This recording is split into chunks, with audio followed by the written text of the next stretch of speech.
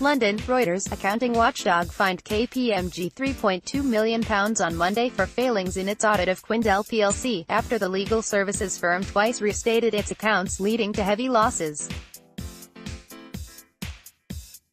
The logo of KPMG, a professional service company, is seen at the company's head offices at La Défense Business and Financial District in Courbevoie near Paris, France. May 16, 2018. Reuters. Charles Platiau KPMG and its employee William Smith, who was fined £84,000, both failed to ensure that Quindell's financial statements for 2013 and 2014 were free from material misstatement, the Financial Reporting Council (FRC) said. KPMG apologized in a statement on Monday for failing to press Quindell's management harder over the company's accounts. "We accept the FRC's findings that in two specific areas of the audit, our challenge for the year ended the 31st of December 2013 should have gone further," a spokesman for KPMG said.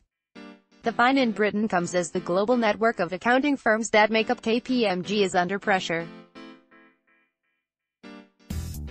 It is facing an inquiry in Britain over its audit of failed outsourcer Carillion and scrutiny of its South African arms work for a company owned by the Gupta family. The Big Four accounting firms, including KPMG, are facing calls to break up into smaller parts from lawmakers in Britain who allege their dominance of the market means they do not sufficiently challenge clients' claims about their accounts. The FRC is also investigating KPMG's auditing of the collapsed construction and outsourcing firm Carillion.